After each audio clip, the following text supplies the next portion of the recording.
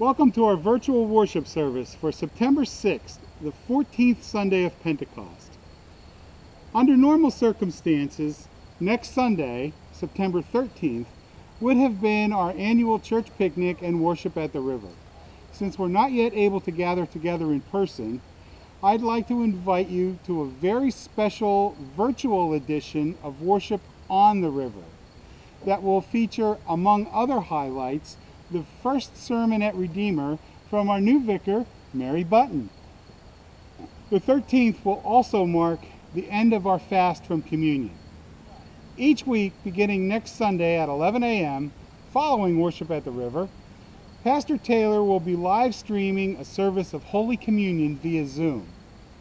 Instructions on how to access that live stream will be distributed this week via email and our Facebook page. Those wishing to participate are advised to make ready their own communion elements, bread and wine or juice, to be consecrated during the Holy Communion. Be advised that we'll also be sending out Eucharistic ministers with communion packets for those who may not be able to join virtually. If you know someone who should receive communion in this way, or would be willing to help distribute the elements, please contact the church office.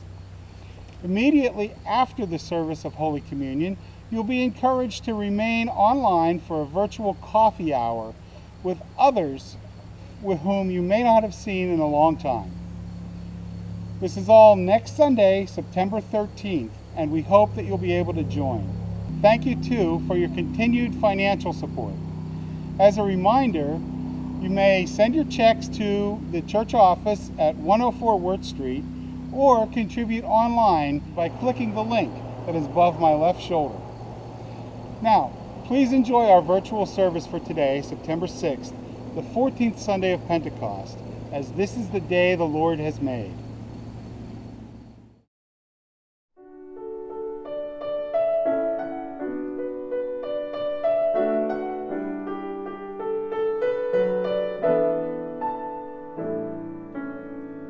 How great the love that held him bound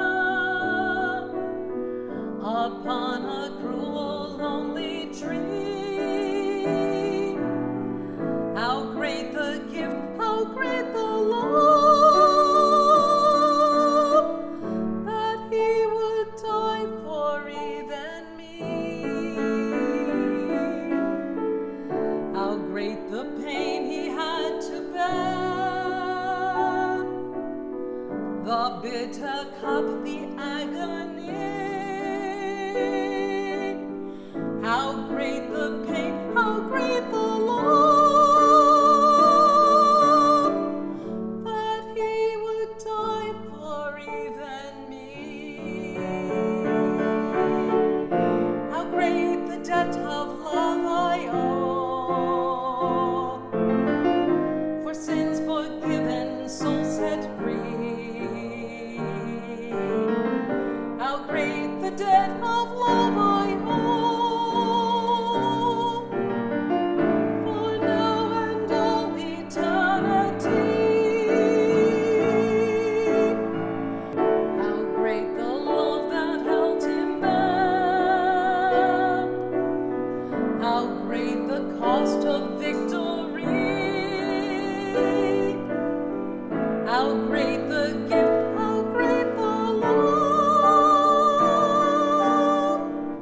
that he would die, would gladly die for even me.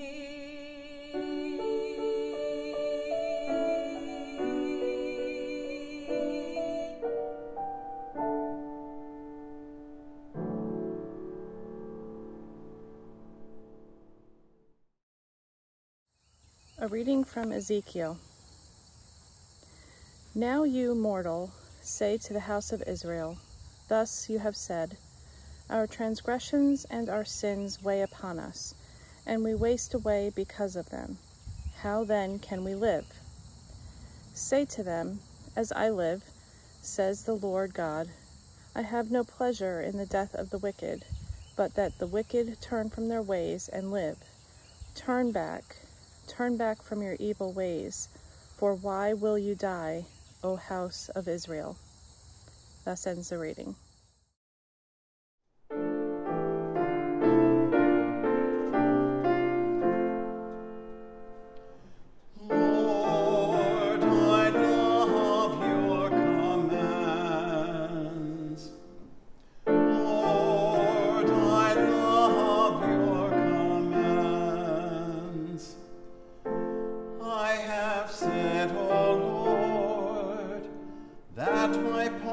Is to keep your words.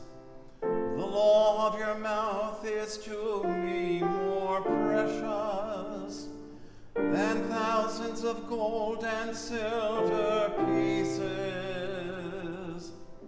Lord, I love your commands. Let your kindness comfort me, according to your promise to your servants. Let your compassion come to me that I may live, for your law is my delight. Lord, I love your commands, for I love your commands more than gold, however fine. For in all your precepts I go forward, every false way I hate. Lord, I love your commands. Wonderful are your decrees, therefore I observe them. The revelation of your words sheds light, giving understanding to the simple. Lord, I love your commands. A reading from Romans. Owe no one anything except to love one another, for the one who loves another has fulfilled the law. The commandments, you shall not commit adultery, you shall not murder, you shall not steal, you shall not covet, and any other commandment are summed up in this word: love your neighbor as yourself. Love does no wrong to a neighbor, therefore love is the fulfilling of the law. Thus ends the reading. The Holy Gospel according to St. Matthew, the 18th chapter. Jesus said to the disciples, if another member of the church sins against you, go and point out the fault when the two of you are alone. If the member listens to you, you have regained that one. But if you are not listened to, take one or two others along with you, so that every word may be confirmed by the evidence of 2 or 3 witnesses. If the member refuses to listen to them, tell it to the church. And if the offender refuses to listen even to the church, let such a one be to you as a Gentile and a tax collector. Truly I tell you, whatever you bind on earth will be bound in heaven, and whatever you loose on earth will be loosed in heaven.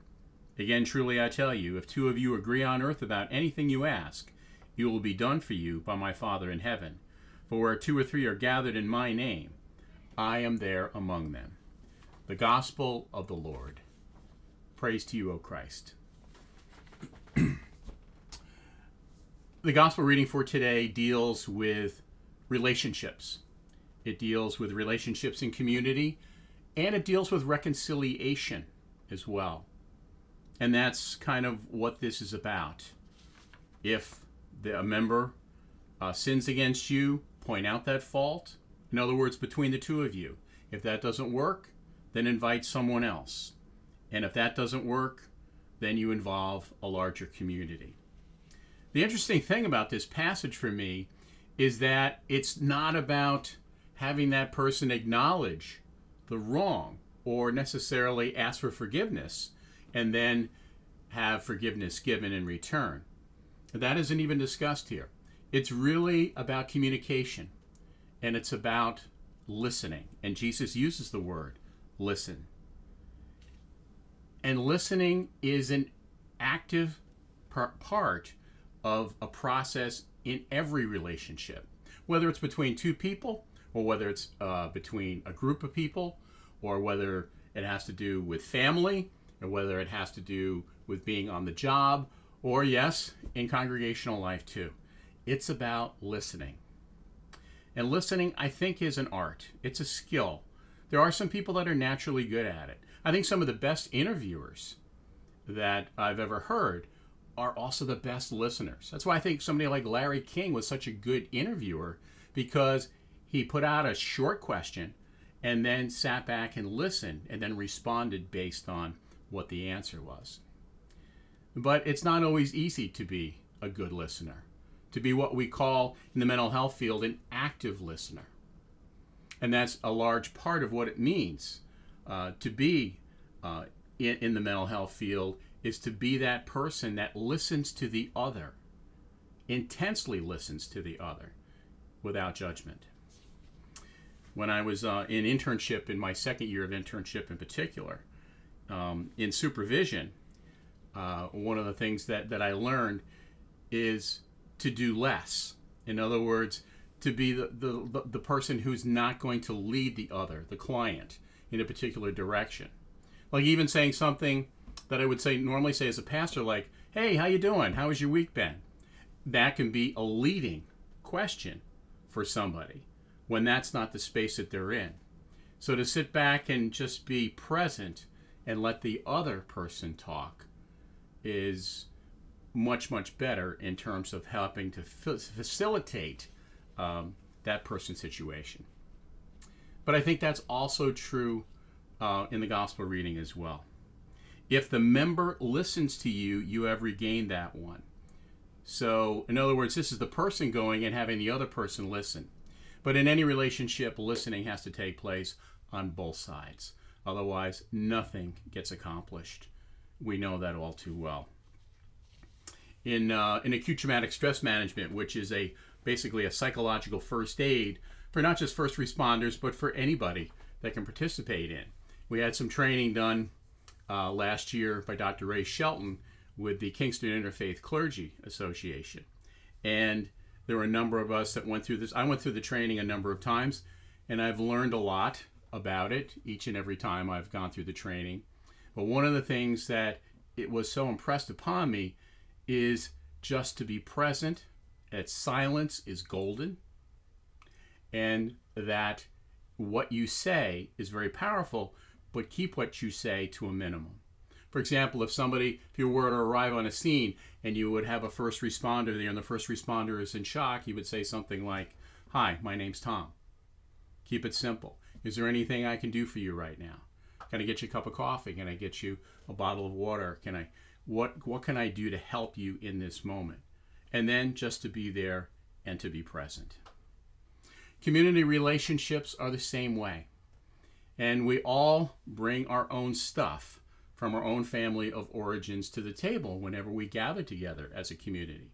So whether it be family and extended family, or in the workplace, or in congregational life too.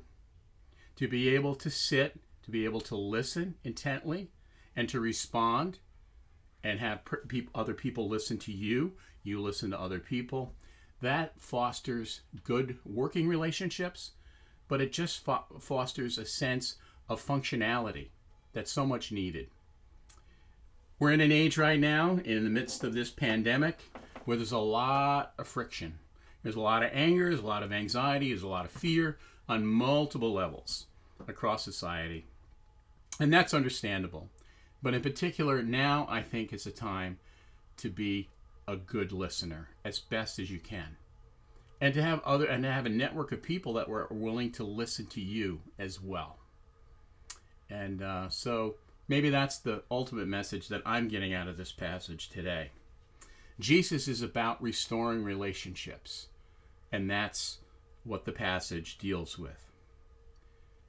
Conflict is normal and natural, but when honesty and transparency is put out there, those are the goals, I think, for all of us, at least for me, that I need to work on all the time.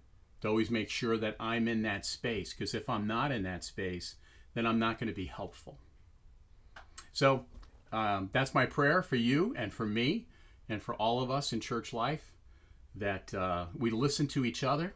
We may not always agree, that's okay, but that we listen to each other, we respect each other, and we work for wholeness, and we work for togetherness, and we work for community relationships, now and always.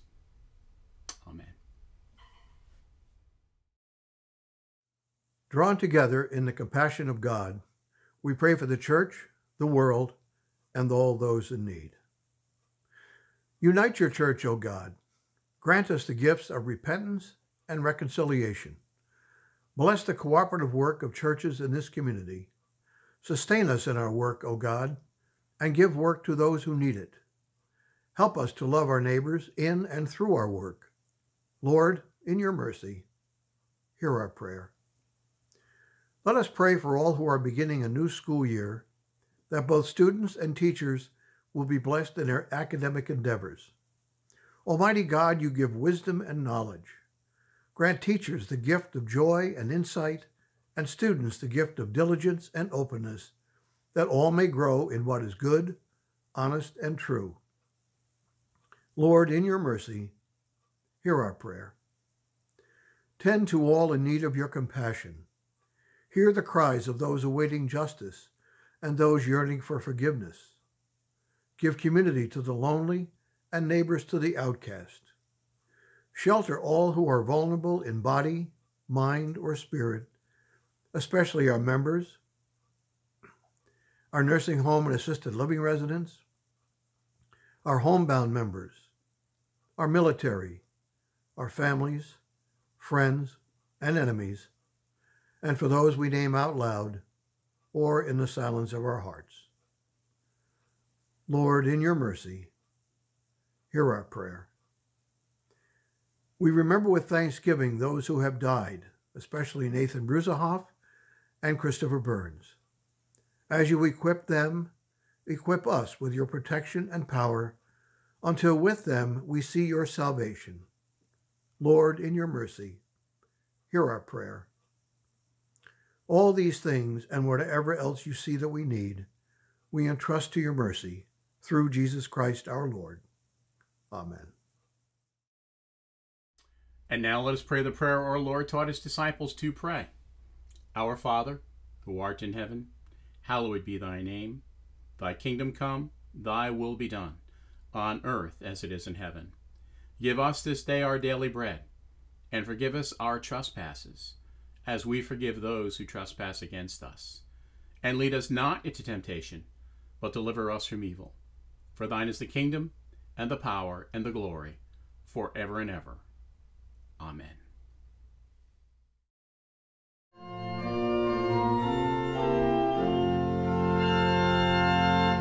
Let justice flow like streams of sparkling water pure, enabling growth, refreshing life, abundant cleansing sure.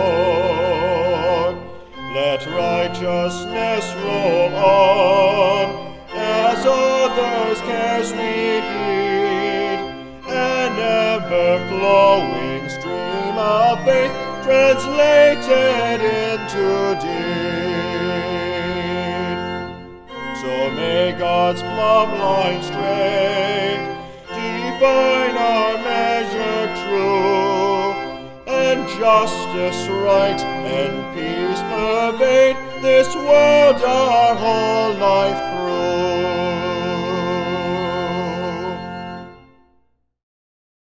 And now receive the benediction. Almighty God, Father, Son, and Holy Spirit, bless you now and forever. Amen. Go in peace.